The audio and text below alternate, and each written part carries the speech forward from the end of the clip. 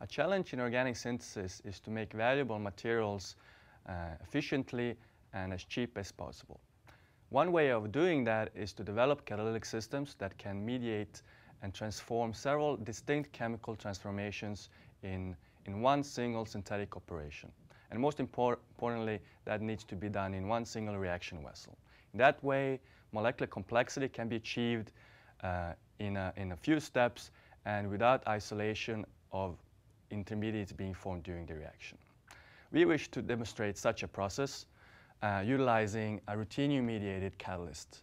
So by taking this readily available starting material, which can be made in 2 steps from commercially available starting material, and subjecting this compound to ruthenium catalyst, namely this Grubb-Soveta first-generation catalyst, we could transform this compound to this by doing a famous reaction called ring-closing metathesis reaction to form this cyclic compound.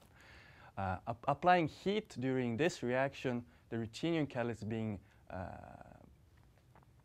changed to another catalytic species where it isomerizes this double bond to this intermediate here, which is a highly reactive iminium ion intermediate.